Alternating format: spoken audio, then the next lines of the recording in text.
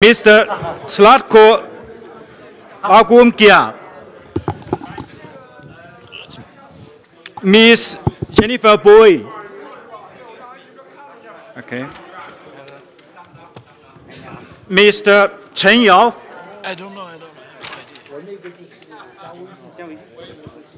Mr. Pan Jianzhong.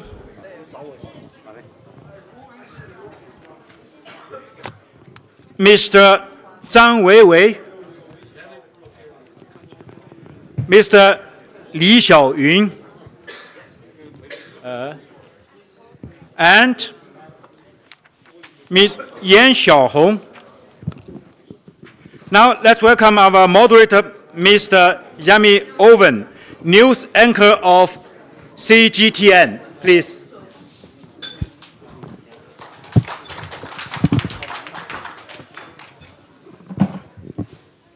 Ladies and gentlemen, hello, good afternoon, and welcome to this afternoon's session. My name is Jamie Owen from CGTN Europe. Ordinarily, I'm the television anchor based in our bureau in London, sitting in a studio talking to a television camera, so it's always a great shock looking straight into the eye of such a glamorous bunch of international jet-setters such as yourselves. Welcome to our audience here in Davos, and welcome to our audience online watching the live stream. As you can see, we have a wonderful bunch of speakers to talk to us today. I hope you have your own questions. It's the usual format. Put up your hand, tell us who you are, where you're from, and our speakers, I'm sure, will do their best to answer your questions at the end of the session. Our theme this afternoon is sharing experience on poverty alleviation and promoting global poverty reduction. As if you needed reminding, let me share with you some of our headlines from Davos this week. The world's 2,000 billionaires have more wealth than the 4.6 billion people who make up 60% of the planet's population. Our sexist economies are fueling the inequality crisis, enabling a wealthy elite to accumulate fortunes at the expense of ordinary people, particularly poor women and girls, and the 32 richest men in the world have more wealth than all of the women in Africa. These are not my words, ladies and gentlemen, but the words of Oxfam in their latest report, which is called Time to Care. So I think you probably agree some big questions to consider. How do we define poverty? Is it simply a question of financial poverty? Should we also ponder poverty of information, perhaps, poverty of health, poverty of opportunity, and perhaps poverty of environment too? It's a very great pleasure to introduce our first speaker, who needs little introduction. He is the former president of the Republic of Bulgaria. Rosen, please speak to us first of all. Thank you very much. Thank you so much. Very proud to be with you today. It's a great tradition. We've been here today a year ago. We are again today. I hope we're going to be also together in the future. President, to be an acting president is a very tough job. To be a former president is a great job. And I have to share with you, now it's a very positive phase of development. I travel a lot, visit China, love China. Just in November, we visited twice a group of former presidents, heads of states, China, on two very important conferences, the Understanding China Conference and the Guangzhou Empire Springs Conference. Two meetings with the President Xi Jinping in 1 month. And I was very listening very carefully to what he said, because as a politician, as a head of state, I've not been talking to all the world leaders to strength. I've been looking for wisdom. And I was very happy to hear President Xi Jinping telling me, Mr. President, he said, you know, the world is like a green field, like a meadow, but we don't want just to have 1 or 2 flowers that blossom. We want to have all the flowers to blossom. And that's a principle, to put peace first, not your own interest first, to put development, fair trade, joint cooperation first, and not just a short-sighted national egoistic interest. And a very important principle in politics is also to look for results, because that's what people want to see. People are really fed up of politicians promising everything, not delivering on what they promise. And if we look at China, it's a great example of delivering results for people. I'm using this opportunity here to thank China. To thank you for what you've done, especially on having a long-term plan, how everyone could benefit, how ordinary people could see a hope, a given hand, a horizon. How can you improve infrastructure, education for everyone? How can you lift up everyone out of poverty? I was very, very, very proud to be part of 2 global consensus back in the 5 years, and that the one was actually in those turbulent times. There a lot of discomfort, a lot of instability was going on, but we managed to achieve 2 consensus on a global level. The one was the SDGs 2030, and the other one is the Paris Climate Change Agreement. I was very proud also to put my signature on both of them, and I'm going to finish these introductory words by telling you how important it is to all of us, looking for results, elevate people, give them hope, get rid of poverty, just to understand how important it is that the SDGs, we all agreed and we all signed, 193 countries, 193 nations, rich or poor, strong or weak, great or regional or no powers at all, but all of them together agreed on a global plan for 17 SDGs, and every one of them makes a huge sense to the planet and to the ordinary people. And one of them is eliminate poverty. And I thank China again for what you've done. Actually, if we look at the numbers, the United Nations numbers today, based on the United Nations criteria today, you could see that the absolute number of poor people in China today is less than the absolute number of poor people in the United States, based on the UN criteria.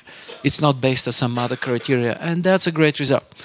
Continue modernizing, continue pushing, year by year, having a plan, understand, and that's for every government, how important it is to have a long-term plan. The 70s SDGs are interlinked, interrelated. Every one of them is extremely important. Energy efficiency as important as education, as poverty lifting. All of them work together to help nations achieve goals that are important to be proud when you face our children. Because today our children are on the streets, they're protesting. They don't think that we're doing enough to have a cleaner and a more just planet. Because of that, the SDGs is a very sound base to stand, and that's what we're doing also in the European Union, having a 2030 strategy, year by year have a clear plan, indexes of what you have to achieve 2020, 2021, 2022, work hard to push for good results. And China is a great example. Success which is based on a plan how to succeed and the right approach how to succeed. Let's hope everyone will join that. Thank you. Thank you very much. Ladies and gentlemen, next to speak to us in our session, the former Prime Minister of Bosnia and Herzegovina. A great pleasure to invite Professor Zlatko Lagomrdžija to talk to us. Thank you very much. Thank you. I'll just connect with you and with Rosen. I mean, Rosen said about what is being former president and president. I can just add that it is very important in your life to become president or prime minister, because, believe me, that's the only way you can become the former one. So, point number one. Point number two, you started with Oxfam report. I think it's a great introduction. Just to remind you, 40 years ago, when China started opening up, when Deng Xiaoping had his historic visit to Washington for the first time, that was the time when Oxfam predecessors warned that we are getting an alarming situation, that 1% of population is having almost 1/3 of the wealth. Can you imagine? That was warning. That 10% of the people in the world have almost 90% of the wealth. And that was warning. Today we have what we do have. At the same time, President Carter had on his table something which is called Charney Report, which was saying, produced by American Academy of Science, that was saying that by 2030, if we continue business as usual, we will have global warming going up for 3%, 3 centigrades, and it will be disastrous. So we knew it. The top people knew it. But of course, today we are where we are. So what I can say by looking from outside at the China, just 3 short points as a lessons about our topic. And of course, having in mind what is my own experience from inside the box, looking at my country. So, point number 1. I think that we are entering into the time in which the golden word should be shared. From shared vision, shared benefits, shared leadership, shared development, shared responsibility, shared education, shared knowledge, shared technology, and so on and so on. So golden word in front of us, if it's not shared, we are going to be going in the wrong direction irreversibly. Having said so, I think that it is very important to understand that what I learned from Chinese, the point is not how to be dividing current cake and get the bigger piece of it, but how to make cake not only bigger, but smarter. Today we are spending about 2.5 times more resources than one planet needs. So it's not only producing more, it's smarting, but producing much smarter. Having said so, I think point number 1 is, after making cake bigger, and we are all familiar with Chinese miracolo figures about in the last 70 years going 174, 75 times bigger GDP. At the same time, globe went 18 times more, which means that you went faster. And we know everything about Chinese economy. But it's not about economy. It's basically speaking about having poverty reduction strategy that is based not only on reducing poverty, but at the same time creating centers of excellence in technology, in education, in research and development, and not only having stronger economy, but having, before all, stronger knowledge base in human capacity. In the last 70 years, number of students in China went up 300 times, while population went up 3 times. So you produced more human capacity on that level. But that's not what is amazing me the most. What is amazing me the most is results of PISA test. That is talking about 15 years old kids, that there is only one superpower in the world. Guess which one? The one that is hosting us today. Now, speaking about Bosnia and Bulgaria, I think it's very interesting. I mean, the data about poverty reduction strategy, I think it's something which struck me before when I was coming in here. Having in mind that you had a strategy, you scaled down in the last 6 years number of people living in poverty for 83 million. Okay? Because you have a strategy, someone is in charge, and everyone is in charge. 83 million people, it's Germany. Last year, latest figures that I found a few days ago, last year in 2019, you scaled down the number of people from poverty, size of Bulgaria and Bosnia together. So we also have a hope that it is possible. And last point, third point, it's about leadership. It's about leadership. It's about leadership based on shared responsibility for ordinary people and shared responsibility for being much more powerful in education, knowledge, research, and development. On the end of the day, it's about leadership. So there's a lot of job to do, not only you, but all of us, right? Thank you. Thank you very much. Thank you. It's a great pleasure to introduce to you next the Director General and Spokeswoman of China State Council, Leading Group Office on Poverty Alleviation and Development. Ms. Su, if you would speak to us, please. Thank you very much. Thank you very much, moderator. I'm from the State Council Poverty Reduction Leading Office. I'm very glad to be here at Davos to attend this high-level forum. This is the richest place in the world, but the places that I often visit will be the most vulnerable and poor region in China. Before I came here, that is 16th to 18th of this month, I went to this poor village called Dianshang village in the Hebei province. And in 2013, I went same village. At that time, the income is only 3,000 RMB per year. Only corn grown in the field. There was no industry, no processing. The only income comes from the labor in the cities and the unpaved road in the villages. So on the rainy days, people could not work out. There is no clinic office. There's no school, and the students need to travel 20 kilometers to receive school in another town. It's very poor and miserable inside. But this time I feel same village looks like very different. First of all, when I walk into the village, we see all the mud house became the house made of bricks, cement and bricks. We see nursery, kindergarten, primary school, and the clinic service. The income and per capita income was 4 times of 2013. Almost 12,000 RMB per year per capita. So this changes is something we see in the poverty reduction throughout China. From 1987, when China opened up to the world and make economic growth as the priority, and we continue to work for the last 40 years, especially after 2013, when China made the 13th five-year planning.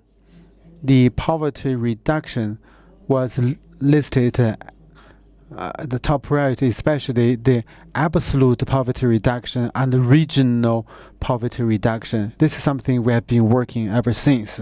The changes in the Dianshang village showed first it is driven by economic growth. Previously, agriculture was the only activity, but in the urbanization and industrialization process, we see a major company called Three Gorge Energy. That company built up its kind of PV generation plant in the village, first providing the rent to the villagers, providing 800 RMB per Chinese mu for the year. Secondly, job opportunities were provided to the villages for the cleaning and installation of this PV board. So the villagers, by participating in this process, can generate wealth. Second driver is the macroeconomic regional strategy that is bringing a lot of benefits to the regional development. Hebei is one of the poor provinces, and Xiong'an district was defined as a new region to undertake some functions from the capital of the country. So a lot of processing industries were relocated to nearby villages, including Dianshang village. Thirdly, government investment played a role in the poverty reduction, with more and more investment in the place. That and 12 million last year, accounting for 1.4% of the government spending. Hospitals, road, and the urban housing improvement were all funded by the government. Last is the precise poverty reduction strategy. We are helping each household with their own program that they can participate in the local industry, such as photo village or the apple production or the some seasonal working opportunities nearby. Before I left the village, I asked the landlord, who is called Bai Hu. I said, the Spring Festival is coming. What is your wish? He said, first of all, I think I should have a better house, better family, and a better village, and a better country, so that all the people can enjoy their family, their village, and their countryside. This is the goal of the government, and that's also the goal of the Poverty Reduction Leading Office. That's our mission. Thank you. Thank you very much. Ladies and gentlemen, our next speaker today, the Senior Policy Researcher and Tang Chair in China Policy Studies, the Rand Center for Asia-Pacific Policy. A great pleasure to welcome Professor Jennifer Bui. Jennifer, thank you very much. Thank you. I feel very privileged to be here among all the distinguished speakers. So I'm asked to come here to talk about health. Global health. So my background, I was trained as a physician in China many years ago, and I was trained as a public health researcher in the United States. So now, after 14 years working as a professor in the Georgetown University, now I'm the town chair for China policy at RAND Corporation. I think most people know RAND. I won't add more to that. RAND is a think tank in the United States. So I guess I'm one of the two Americans here, sort of. So I'm Chinese American. So why health? So I think today no one has talked about the pneumonia yet, but several people have asked me, what about the Wuhan pneumonia? What about China? So I think that I want to mention that because that's global health, because virus doesn't have borders. No matter where, how we want to talk about decoupling or competition, the collaboration on how to deal with pandemics is important.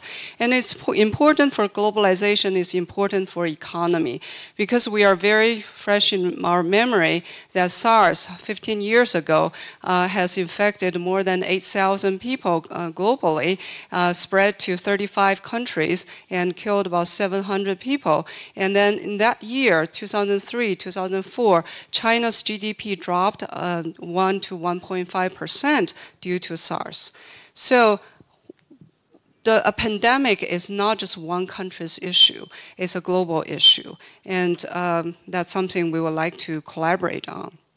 And I want to also talk about health because we're talking about poverty. And I think China has done a wonderful job in its domestic public health, even before 1978 when the economy took off. Because we have seen the statistics that the life expectancy increased from around 45 to about 60 by the time it's 1980. So that's because China, even before the economy took off, they focused on public health, on water sanitation, on hygiene, and they focused on infectious diseases elimination and boosting the maternal and child health. And those are the experiences that China has that they want now to build into their BRI program or their Foreign Health Assistance program. Not many people know about China's Foreign Health Assistance programs. It's not new. It's dated back all the way to 1963 when China sent out its first medical team to Algeria when their French physician left because of the war. And ever since then, the health diplomacy is a big part of the China's diplomacy, and it has been quite successful. So over the years, China has sent out more than 25,000 medical physicians on these teams to many countries in Africa and in Southeast Asia. And they helped build more than 150 hospitals and trained many physicians from other countries. They bring them back to China for training. And then they also donate medical devices. And in 2014 to 16, China sent out a team of more than 1,200 medical professionals for the Ebola humanitarian aids. So I think these are the traditional China health diplomacy programs, activities. And nowadays we see that BRI actually are giving more fuel to these activities with the new South-to-South assistant collaboration programs. I think 1 billion is built into the global health issues. So I also want to mention a few new programs that I think really helps putting all these different parts of the health programs together. I just visited Yunnan a couple of months ago.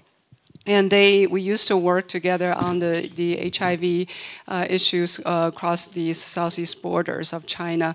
And now they're facilitating a few programs for Laos, Myanmar, and Cambodia. And these are programs not just focusing on infectious diseases, but also on chronic problems that we see increasingly becomes the disease burden in developing countries. So there's one program on screening for cervical cancer using the self-exam kit and then uploading this image to AI, to clouds, and using AI technology to do the diagnosis and helping the local hospital to help to do the biopsy for the necessary procedures. And then we also see another program is focusing on screening for cardiovascular diseases and screening for strokes. So I think China's global health program come out of its own experience that health is a basic for poverty relief. And I fully-hearted hope that China can start to collaborate and continue to collaborate with the local health systems and with multilateral organizations to strengthen its health diplomacy. I think that's the win-win situation. Thanks. Thank you very much. Thank you. Ladies and gentlemen, next on our live stream from Davos today, it's a very great pleasure to introduce to you the Executive Deputy Director of Poverty Alleviation Office, the China Ping An Insurance Group Company Limited, Mr. Yao Chen. Thank you very much. Thank you. Your Excellencies and distinguished guests, I'm so honored to have the chance to speak here and to share with you the successful plans and programs of poverty reduction of Ping An Insurance Group Company. Ping An is a young company. It was established in 1988. But it has grown from the scratch to be a big company. Now we are now listed in a Fortune 500 list. We are number 29th, and we are number 7th in the Forbes Global 2000 list, and we are the first among all the listed insurance company worldwide in the name of market capital. Ping An started a poverty alleviation program 2 years ago, answer to the call of our CPC Central Committee and the government. So as a Chinese, we are proud and so proud that this year we'll witness that we'll put an end to absolute poverty. This is really a miracle. And as a company, this is, I prepare a PPT, but it's too long, so that I give you a few examples about what we have done. So Ping An is a doer rather than a talker. Now we have we designed this poverty alleviation program named a 3-village program, namely village officer, village doctor, and a village teacher representing industry, health, and education-based poverty solutions. The program is designed to help the villagers in the poverty-stricken area to develop industry, to get basic medical treatment, and a good education for the kids. So currently, a total of RMB 15 billion yuan funds have been granted by Ping An Company, which directly helps more than 53,000 people to end poverty and benefits an impoverished population of over 500,000 people. So this program showcases Ping An style alleviation of blood generation rather than blood transfusion. It consists of four aspects as the following. First, we start the training program. We know that the person is the key to solve the problem. So we train the village talents to kick the ball rolling, help them get the agriculture technology, and build people's ability to lift themselves out of poverty. And we have trained more than 600 village officers. We provide the basic guidance, online, offline, about agriculture education programs. And secondly, we find select the distinctive and sustainable and competitive industry for each county. We call it one county, one product. So only in this way we help them strengthen market competitiveness. So till now we have selected more than 100 agriculture products across China. And thirdly, we provide financial poverty relief.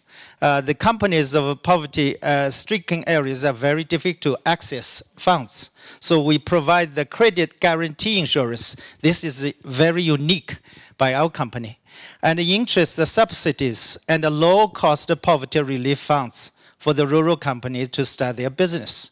And in some cases, we provide interest-free loans to the companies which must promise to employ the local poor people or to buy the agriculture products at the price at least 10% higher than the market price. In this way, the company becomes the stakeholder together with the villagers and shoulders the responsibility to help the other villages. So with the funds and technologies, we help the farmers plant sweet potatoes, tea, sugar cane, grapefruit, black beans, oat, mango, and raise cows, pigs, and honey beans. And the fourth is risk management. We provide productions monitor and smart disaster management technology to help rural companies to produce quality products and reduce losses from natural disasters. And we also provide guarantees to protect the farmers and their properties through poverty prevention insurance. And we also help them to sell their products through the blockchain tracing system and food safety insurance. We give the agriculture brands an endorsement to help the products increase added values and get accepted by the quality sales channels.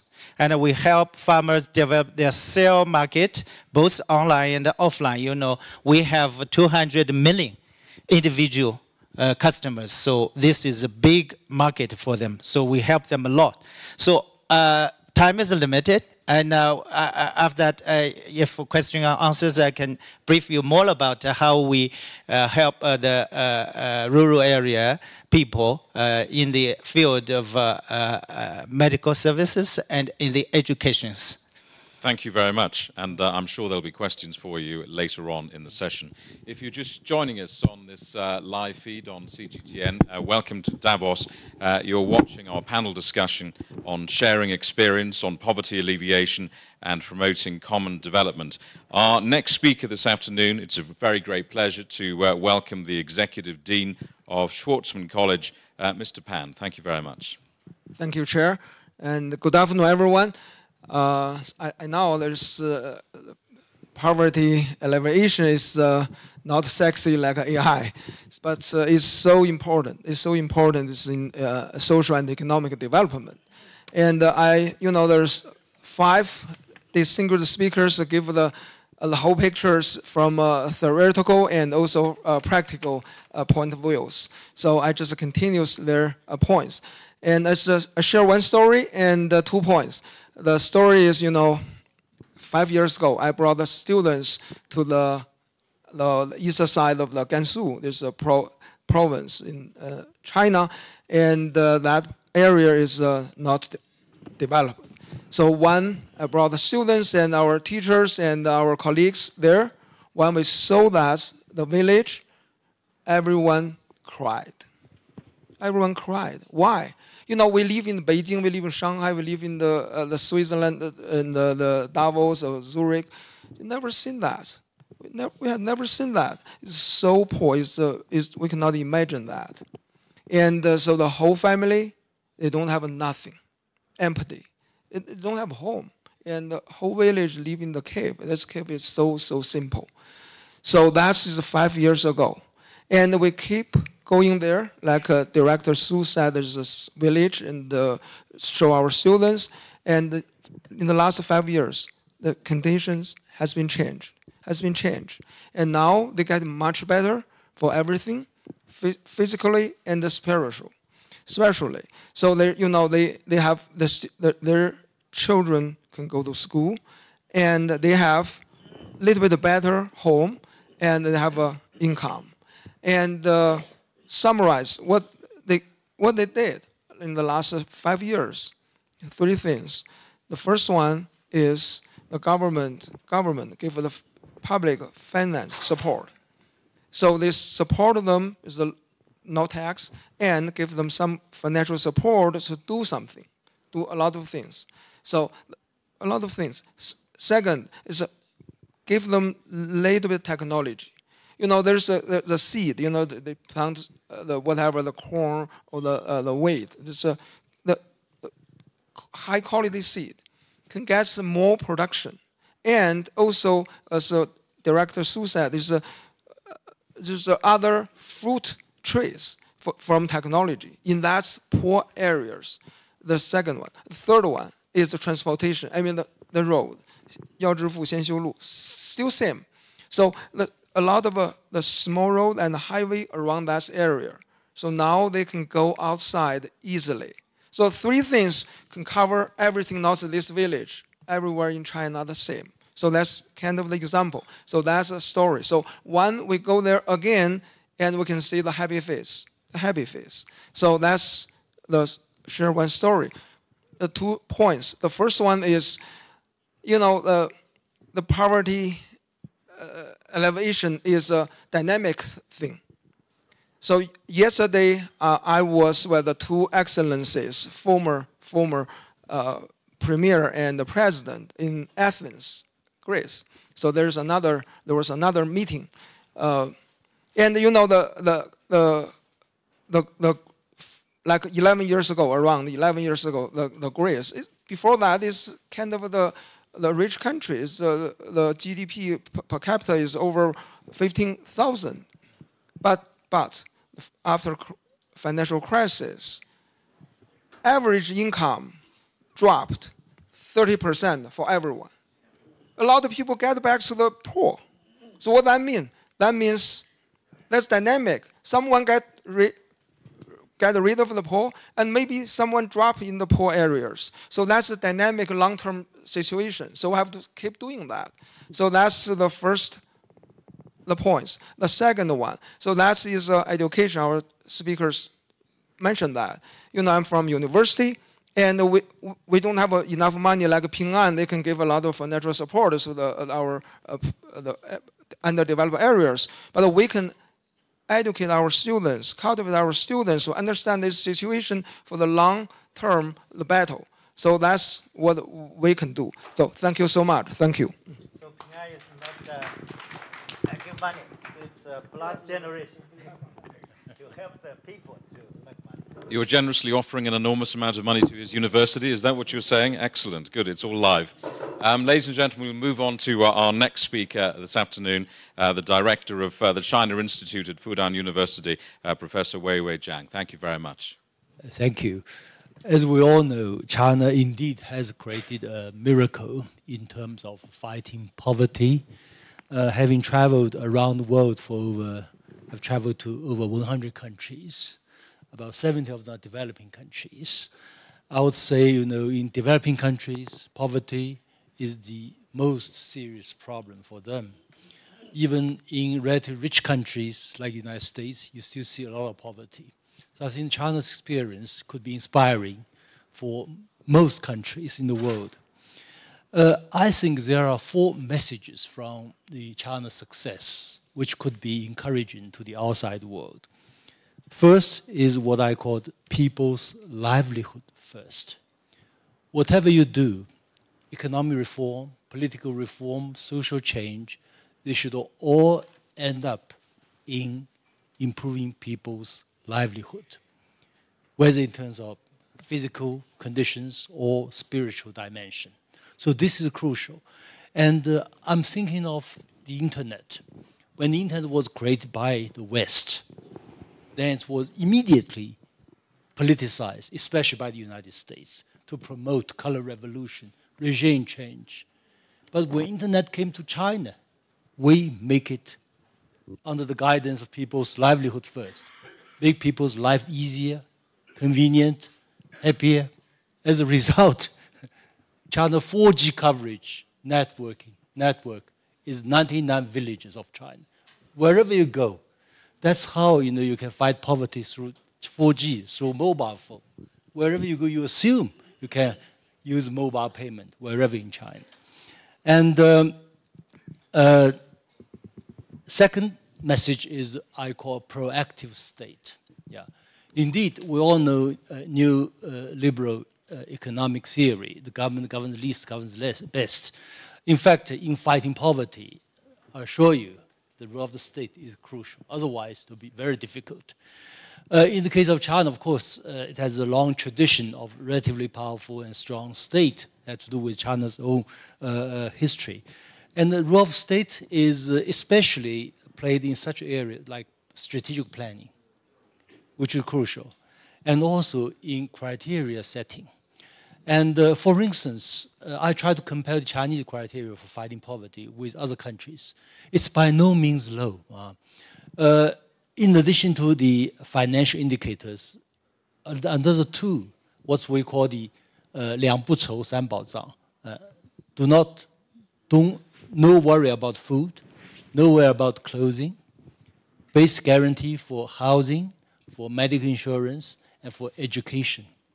And we made a rough calculation in the province, in Yunnan, in the county in Yunnan. I think the state invested at least about $50,000 per household to achieve this level. 50,000. So that reminds me of United States. If we look at the UN poverty report issued by United Nations Poverty Reporter, he said, that's a report for 2017, that still has 3 levels of poverty. Number 1 is 14 million very poor, and of this, 18 million extremely poor. Of this, 5.3 million as poor as those in extremely poor developing countries, which means roughly $15,000 per year per person, including food aid. Yeah. So my own thinking and conclusion, very tentative one, is the Chinese achievement at this level, which means by the end of the year, the last 5 million people will be out of poverty. They have achieved this criteria. They will be better, much better, at least better than the last category, 5.3 million poor Americans. Maybe even comparable with the higher level. So that's something we can compare with the United States. And number 3, the third message is a development-led process rather than charity and relief aid. Relief aid is important. Ping An is doing a great job. But on the whole, it's about development. China has largely maintained a growth rate of 9% a year for almost 4 decades. And foreign trade, 15% a year for 4 decades. That's the macro picture. And then at the micro picture, you have all kinds of small programs, like the one I know in Zhejiang is one village, one product. Each village tries to identify its own indigenous product to reduce poverty. lastly, a multi-pronged approach, which means all kinds of actors, state, non-state sectors, even People's Liberation Army, Tsinghua University, my university, NGOs, volunteers, all players play a role in this overall picture of fighting poverty. So my final conclusion is very simple. Now, China has a population of 1.4 billion, and which have, what does it means? Largely equivalent of the sum total of 100 average European states put together. In Europe, a country is roughly 14 million people. China has 1.4 billion people. And these 1.4 billion people have reached a comfortable level of living standards.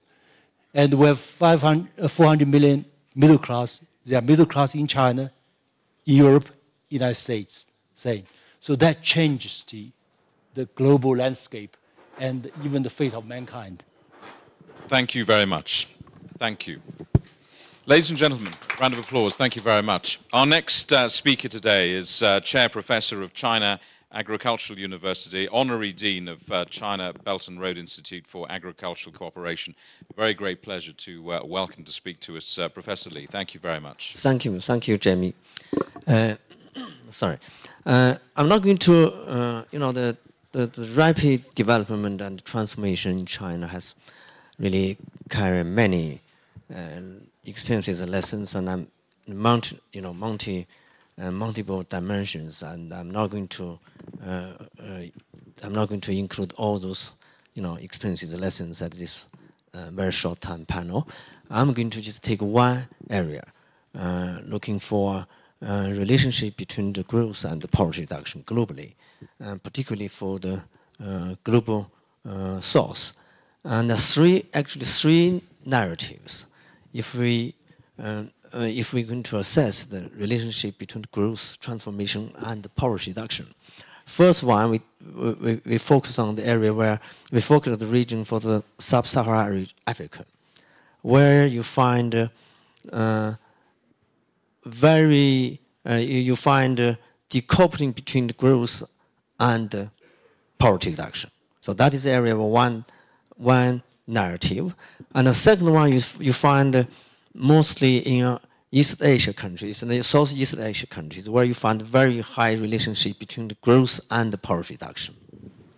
And the third one, which we call China's model. And what are the differences for this? And the first one for the African, so for sub-African model, and growth over the last 10 to 15 years, the sub-Saharan countries maintained almost like from 5 to 7% of growth rate annually, but it has not yet produced a significant reduction of poverty. Reason why? Because the sector which maintained high growth rate is not the sector where engaged or employed most of the population of the society. So this is basically the reason why you see the issue in sub-Saharan countries in terms of the striking situation for the poverty reduction. The secondly, and agriculture in sub-Saharan countries, just maintained 2 to 3%, and the population growth is almost like 3%. So high population growth actually, undermined agricultural growth. This is one reason. The second reason is that agricultural growth in the region largely comes from the area expansion, not from the productivity improvement, and which means that the labor productivity is very low, very low. So this also explains why the poverty in the region remains very high. So this is the one narrative, one model, one story we talk about African. The second one for the East Asia country, I'm looking for the Cambodia, Vietnam, and many Myanmar, other countries like Philippines and other countries. And those countries, you have relatively very high economic growth and also high rate of poverty reduction, which is highly related. But at the same time, you see, and growth primarily and mainly comes from foreign investment, not from domestic growth. And then we come back to China. It's very different. In 1980s, the growth primarily coming mainly from agriculture. And during those periods of time, and the most population in my country is farmers, farmers. And then again, after the mid of 1980s, and the growth for the whole economy primarily comes from the rural industry, for the township and enterprises industry. And then followed, 1990s, follows rapid urbanization. So you see the combination of agriculture and rural industry and urbanization, which contribute continuous poverty reduction in the country, and which give a very different picture with the other two regions. Southeast Asia region primarily comes from welfare investment. So that means the performance, poverty reduction performance in Southeast Asia countries can be very vulnerable if the whole global economy or the regional economy gets problem. And for the African, particularly for the sub-Saharan African, for that region, and agriculture is still the area where they need to pay attention. So in summary, my conclusion here is that that China is very different from other. China is very big country. You cannot compare China. We cannot provide any recipe. We cannot provide any recipe to any other country or any other reason. So the experience lessons from China's rapid economic growth and the rapid social economic transformation and poverty reduction actually carries very basic lesson that economic growth, if you want to reduce the poverty, and the agricultural growth economic growth must be proper and must be inclusive. So that is my conclusion. Thank you very much. Thank you very much. And quick reminder, ladies and gentlemen, for those of you in the audience here in Davos, we'll be taking your questions in just a few moments. But last and not least, a very great pleasure to welcome our final speaker today, the president of Jiangsu University, Professor Yan. Thank you very much. Thank you. On behalf of Jiangsu University and the China Association for the promotion of international agriculture cooperation, I would like to thank for the invitation of Chairman and the organization committee of this forum. In my talk, I'll show you what we do about Belt and Road Initiative as a provincial key universities. As is known, two facts should be remembered. First, agriculture has ever been the foundation of China's progress. The conventional farming tool evolved from primitive stone knives to advanced ploughing facilities. As meanwhile, the agriculture production shifted from extensive to intensive. Many farming tool was introduced into the ancient Silk Road countries.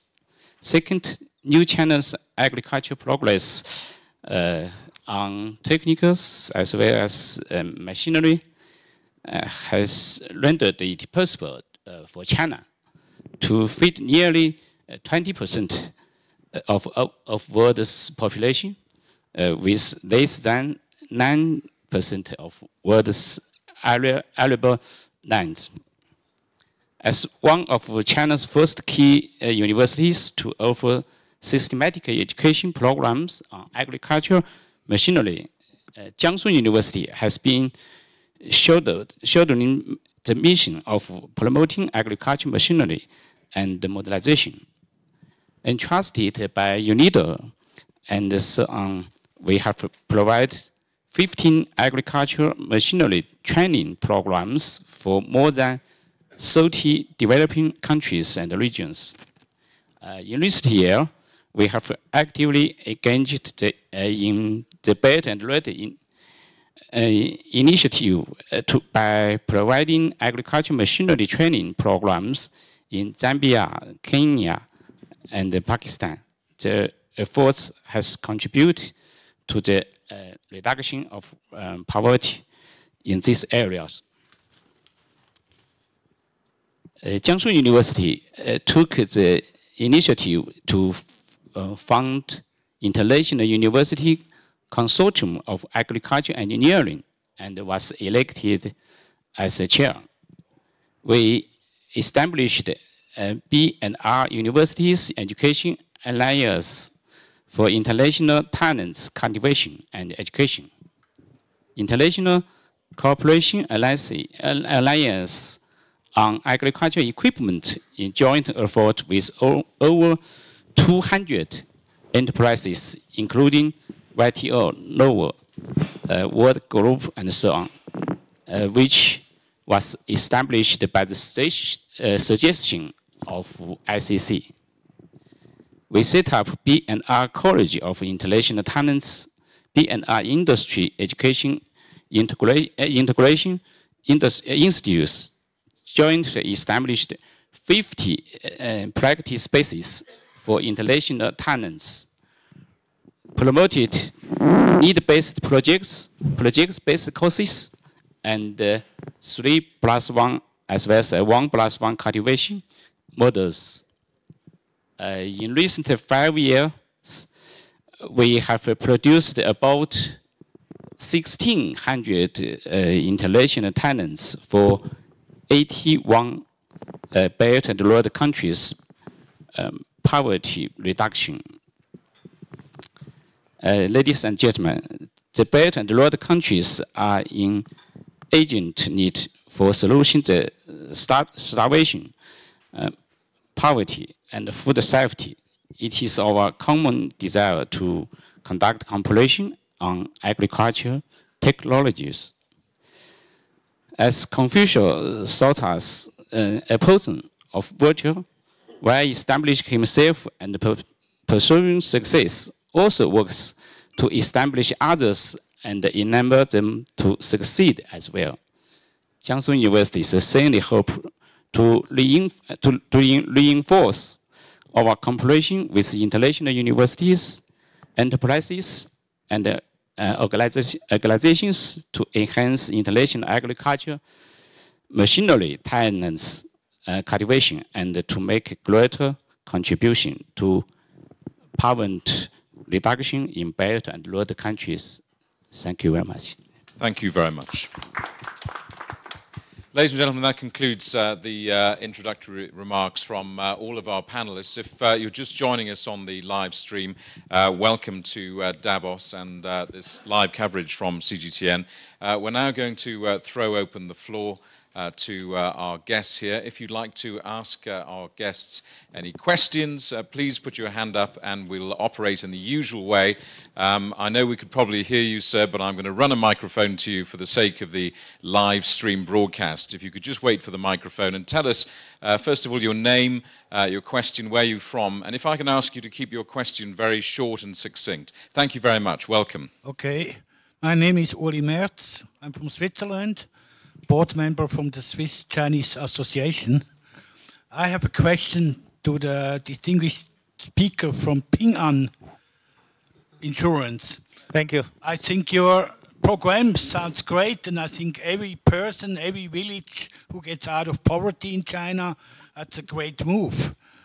What I'm asking is how you organize this. I mean, poverty reduction, education, health, usually should be basically the job of the government.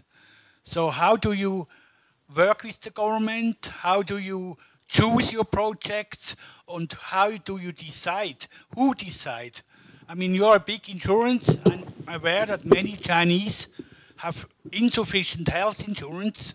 So maybe that would be one part of making the situation easier if Ping An Bank provide affordable insurance. Thank you very much. This is another unstoppable commercial for you, sir. Thank you. Take it away.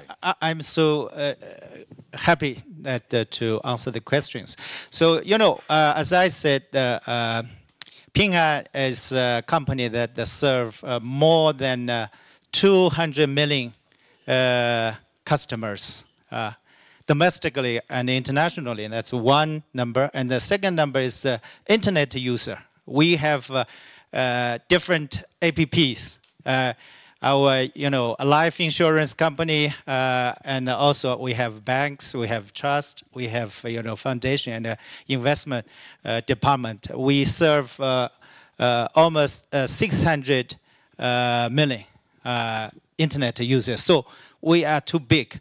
Actually, that's why we care about not just the industry development for the poverty area, villages, but also health. Health is our key mission to protect the people from, diseases. We help them to provide the basic medical services and the treatment. And thirdly, the education, because without a good generation, the younger generation, there will be no future for the villages. You're growing tomorrow's customers, basically. Yeah. So actually, we, with the help of the government and the provincial level or even the county level, we have branches throughout the country, even to the county level. So we know the needs and we know what exactly they need. So although people often say, think globally, act locally. So we can act locally. We do not give money. We just find a unique way of blood generation to help. So one question for all the people here, not just for this dialogue, that how can you help SME to get the loans? That's one question. So you need get the support from the banks, from the government, but banks are reluctant to give money, to do the loan to the SME because they are poor and you cannot make sure that they can return money. So that's one question. And then is the second, how to help them give a boost to the productivity and enhance their competitiveness. And the third question is, how can you connect the SMEs with the poor families, the poor villages?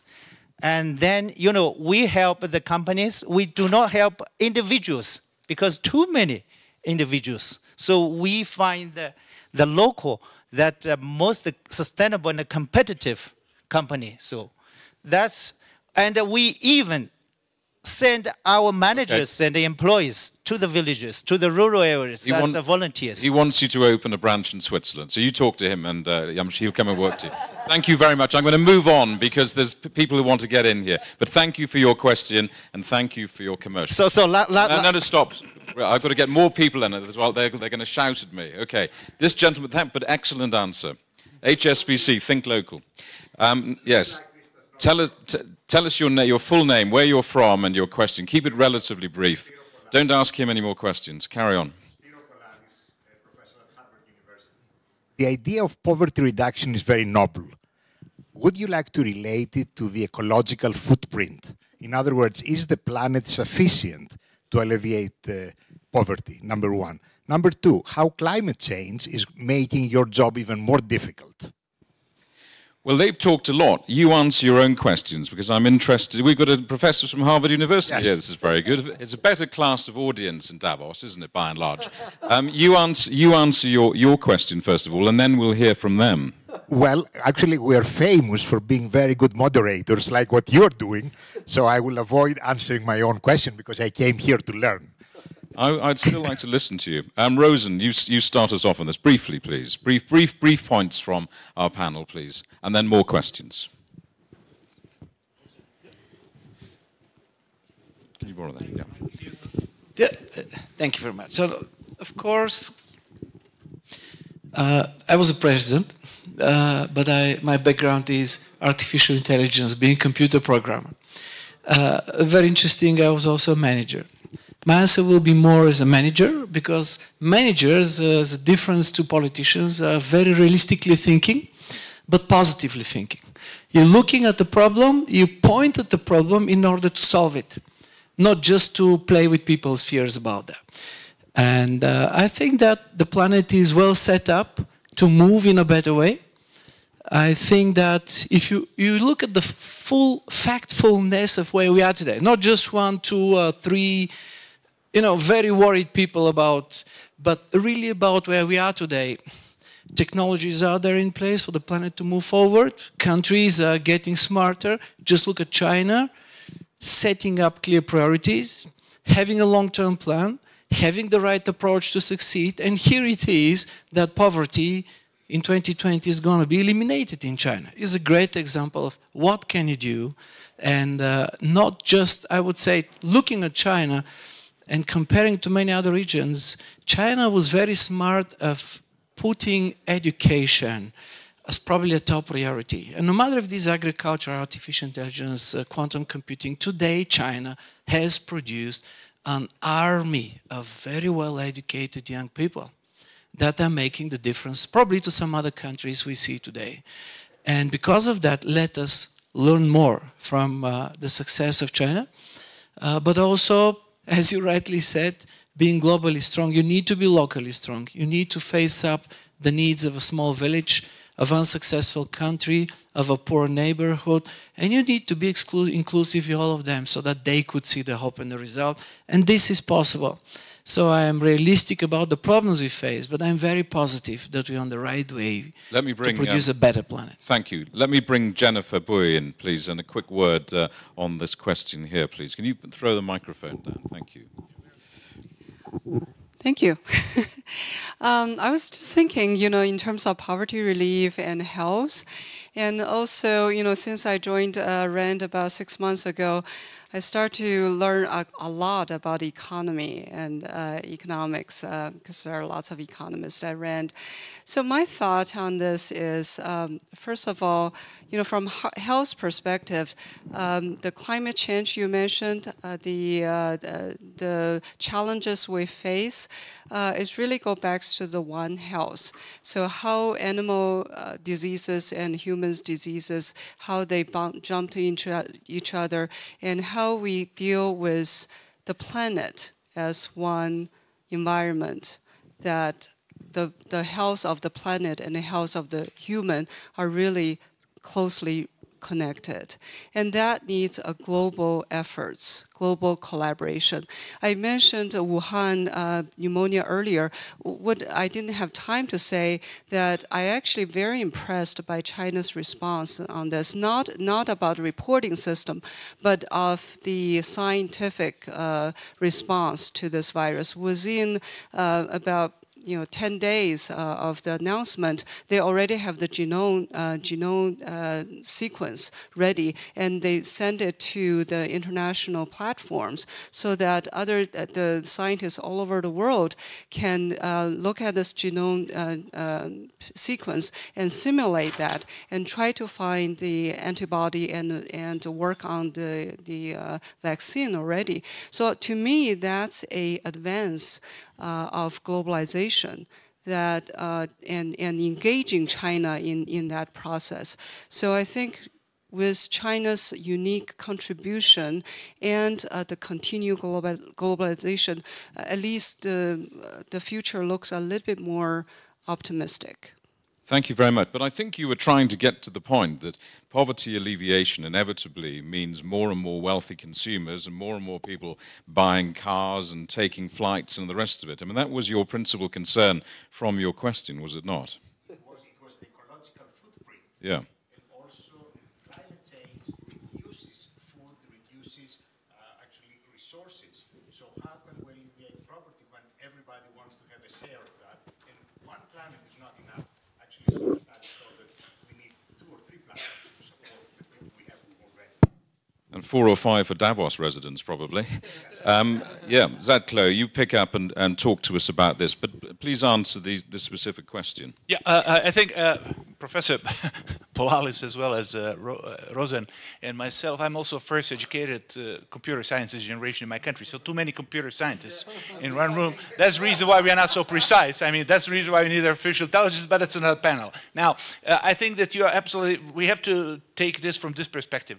I'm personally promoting something which is called the shared society approach. Shared society, I think that we have to look for the new paradigm and partnership between planet, production, and people, which is shared society, inclusive society. Inclusive society is actually poverty reduction. You cannot have society with poverty and being shared society, inclusive society. So we have to find a way to put together shared society approach, shared development.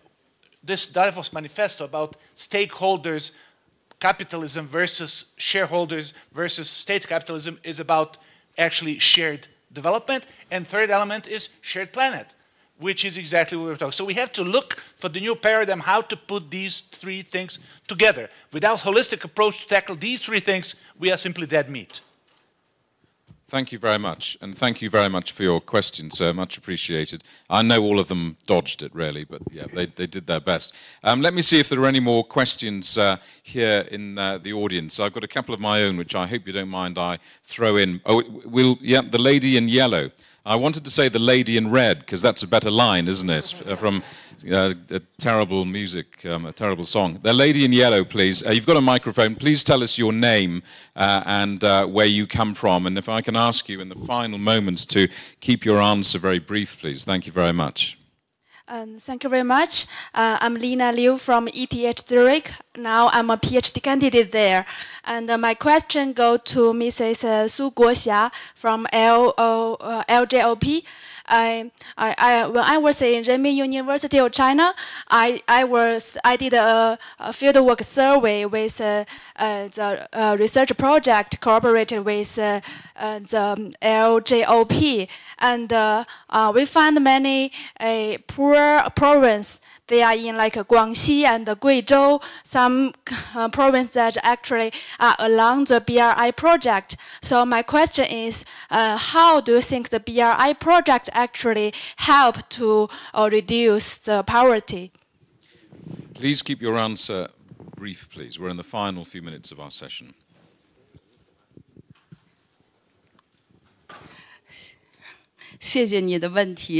Thank you very much for your answer, and thank you also. I'm very pleased to hear this question from an alumna, and in particular an alumna of our cooperation program, not just of my university.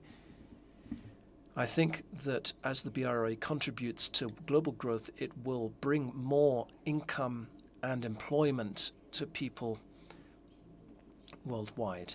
As the BRI is implemented within China, it will bring more opportunities for participation to people in less well-off areas and thus serve also to improve their incomes. Thank you. Thank you very much. Thank you very much for your question.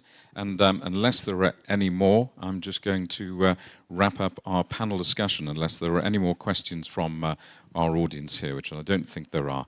Ladies and gentlemen, a round of applause for our panel, first of all, please. Thank you very much. Give them a round of applause. That is the end of our panel discussion and the events here today, ladies and gentlemen. As they say in Davos, the bars are now open. Thank you for coming, to those of you here in the audience, and for those of you watching on the live stream. Thank you very much for your company. From all of us here, thank you and goodbye. Please remain on stage for